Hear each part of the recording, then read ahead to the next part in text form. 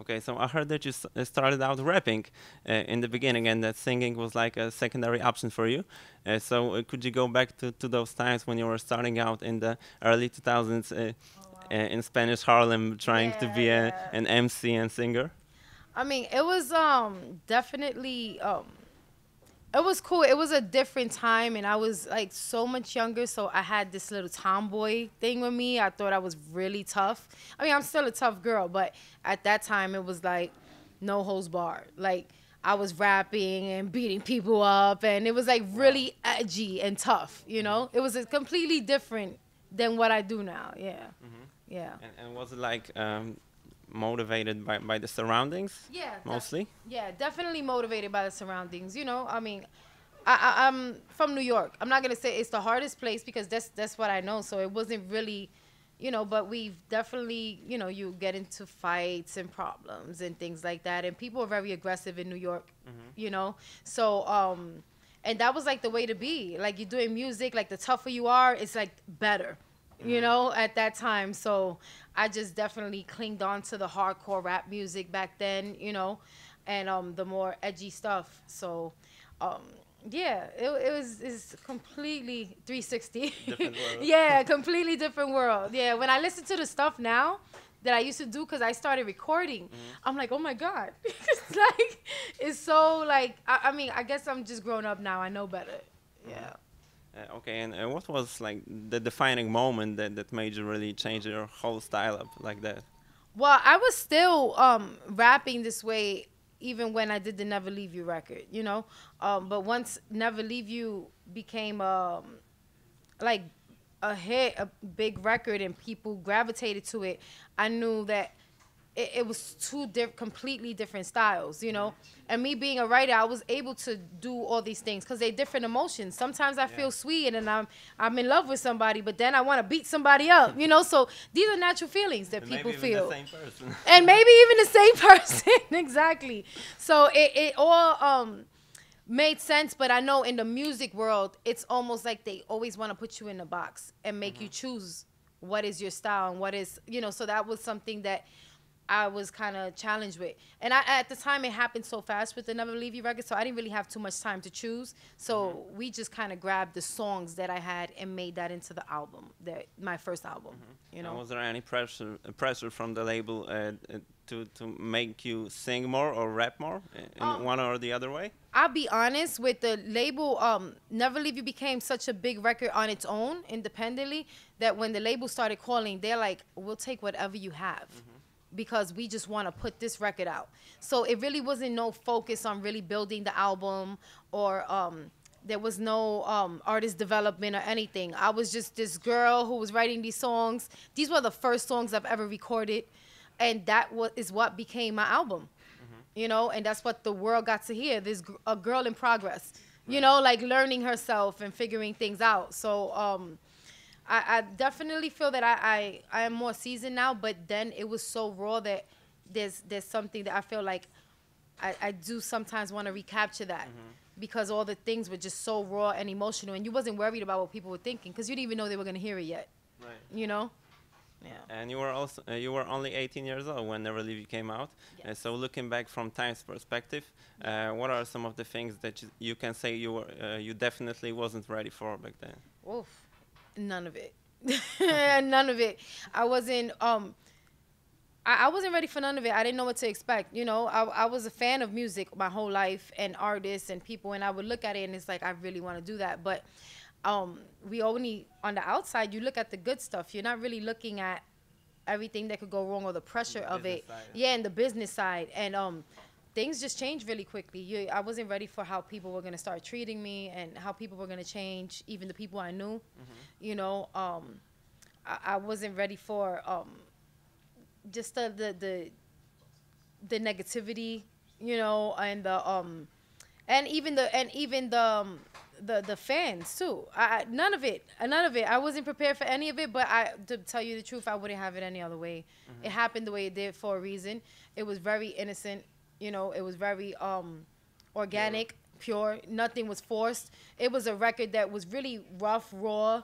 You know, people always say it was out of key. It was off key. You know, it was just, it was what it was, and it worked. you know. And then everything from there, I've always, you know, in the years to come, I've developed my skill and I've gotten way better. But it was, you know, in front of the world. Like, I've made all my mistakes. Yeah. You know. And how do you remember working with Busta Rhymes and Fabulous on the remix and the shooting the video? And what was the most special part of this whole process? I mean, just being able to work with them, because like I tell you, at that point, it was so brand new. I was still a fan. I didn't have a major deal, and they called to get on the record. They called like, "What is this record?" And so that was so like overwhelming to me. Like, I cried, you know, like my tears came down. Like, what? They want to be on this record? Like, it was crazy to me. So it was a lot of all of a sudden things, like a lot at once to take in. But I'd say the best moment was I was at the radio doing an interview, and we were talking about the record, and Fab called up and said, "This is my favorite record. When I go to the club and I hear this, it's like, you know, it changes my whole mood." And I asked him to play it again and play it again. Like, I love this record. You know, I would love to be on it. And I'm like, what? Like, and I'm like, I love your record too. You know, like, I was just so, yeah. And Busta Rhymes called the radio station asking them what was the record, and he was looking for me because he wanted to get on the record. So we just made it happen, you know. And it was just a blessing, you know. And how would you compare, like, coming up in New York back then and now? Because from what you're saying, Never Leave You really blew up that much because it started out being popular on black parties or in the clubs, radios. And how is it right now? Now, I tell you, what's so different is it's what's different in the world, the online impact, like the social media and all these things. There was none of that back then. Yeah, we had the internet, but it was like people had emails and didn't even know how to use it. You know, it was very still a foreign thing. It was very, you know, but now it's like everyone is doing this and trying to do this and putting their stuff out. And there's so much music out there. There's so much artists. There's so much people. So it's like oversaturated. It's just too much. So it's definitely a different game. I don't know if Never Leave You was, you know, had it been the other way around, I don't know if it would have worked now. It worked then because the time and what it was. And it's just like some of the things that come out now would have not worked then, you know. And I'm not saying that the music is better per se or worse. It's just that it's a different time, and the way people want information so fast, and things just move so fast, and it's songs, people are dropping songs back to back. Before, people had to wait for albums.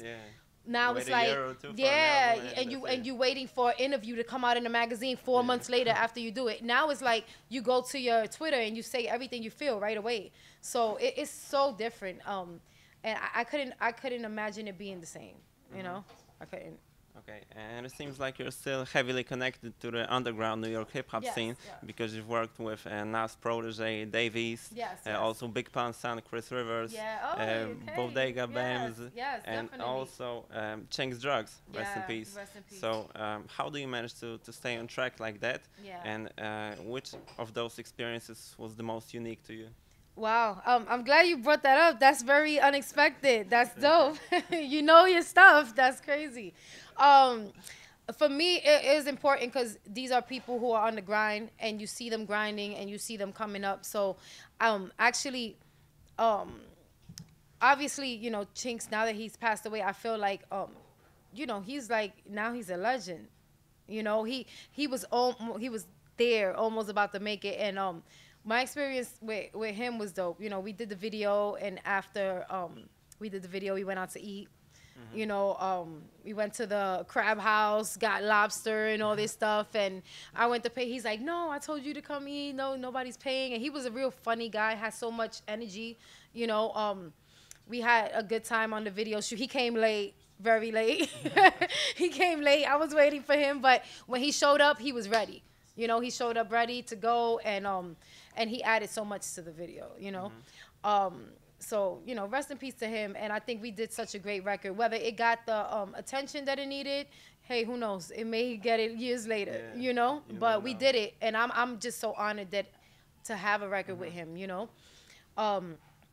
With Bams, Bams was it was so dope because Bodegą Bamzem is from Spanish Harlem also, you know, like me. So it was like I feel like, and one thing my manager, I have to give him credit. He's like, you should be working with anybody who comes out from Spanish Harlem, you know, because that is your brand. Like, you're the queen of Spanish Harlem. This is your brand. Like, and I was like, I agree, but I didn't think of it. Sometimes you don't want to like reach, not that you don't want to reach out to people, but you're like, they're doing their thing. I don't want to, I don't know if they want to do a record with me. And then it's like, yeah, like, you know, because I represent Spanish Harlem so much everywhere that I go, you know. So it just made sense to do a record with Bams. And he was like, he was so, he had so much great energy on the set. He was smiling, he was joking, he was jumping around. And it was really organic. We had nothing planned out for the video that we did. We were just and I think it came out great. Yeah, and there was no plan at all. We were like, we're going to meet up in this area, and everything came together. We found a garage that had 30 bikes in it, and they were like, yeah, you could drive the bikes. We rode the bikes around, you know, like, we found there was a random people jumping in, dancing. So it was just like, everything just worked out beautifully, you know, and that was another organic thing. You know, there was no set, no nothing. And, for you said with Chris and Chris Rivers, that I mean that's an honor. Obviously he's Big Pun's son, but he's making his own way, you know, and he doesn't he definitely doesn't use that as a way to come up. He's definitely branding himself, and it's like, yeah, you know, I'm Big Pun's son, but I was, you know, I barely even knew him. I was a kid, you know, it's my dad, but this is what I do. This is what I'm bringing to the table. And he's dope, and he's such a positive kid. And you see him like this big, aggressive guy, but then when you speak to him, you're like, oh, my God, he's so nice, you know? Like, he's a really good kid. And when I got the verse for him, it was from a mixtape.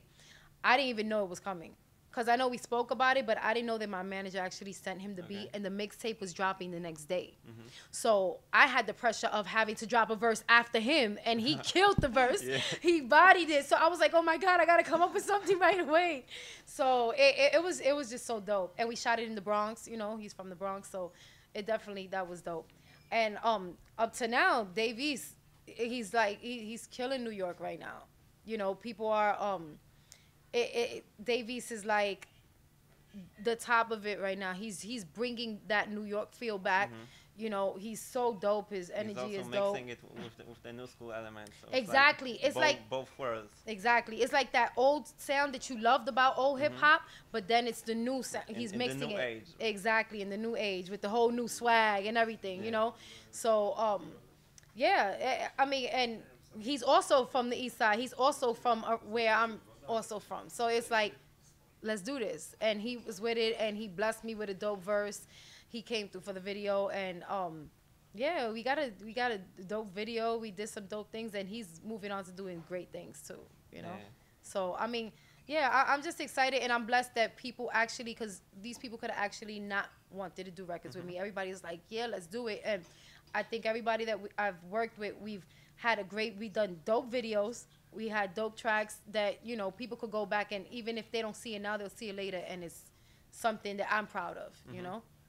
Yeah. Okay, and for the people that really lost track with your career somewhere in the 2000s, what would you say were like the highlights of your career after that? Never Leave You, and also the second album, because the last years were a bit more quiet. If you were to say what people should catch up on. What they should catch up on. Well, I mean, I definitely dropped, you know, little singles here and there, things online, mixtapes and stuff. And I would say I really feel like I really put in the work that I wanted to do in 2014 and on. From 2014 and on, like, I have done things in between that, but the stuff I'm most proud of is from 2014 and on. Like, I was just like, I want to do the music I want to do. You know, I want to, like, whether it's hit material or not, like, I want to do things that I connect to and that I want to listen to. So dropping the mixtape and then dropping all these singles and working with these different artists, fresh new artists, you know. Fresh energy. Yeah, fresh energy, new, and they're, like, not tainted by the game yet. You know what I mean? Right. So it's like, that's what I always look to, because that's where I feel like, I can't say I've done my best work, but it's when I wasn't worried about anything. I was just doing what I love. It wasn't a job yet. So it's like back to the organic style. Exactly. Going back to the pureness of it, you know, just doing what you love to do. So I say I would love people to look up my 2014, the mixtape, the Lumi mixtape, and all the singles and everything after that up to now, you know. And check out all the videos. I did a video to absolutely everything on the mixtape. You know, I gave people visuals. And yeah, in 2013 was the highlight. Also, we had the dance remix with Fatman Scoop that did really well. And I was like touring overseas and stuff like that. So that was a good moment for me also. You know? Okay, and last question, what do you have in plans for this year, and do you maybe think of expanding into art besides music as well, different areas? Yes, definitely. I mean, right now, what I'm planning to, I want to write more. I want to write for other people.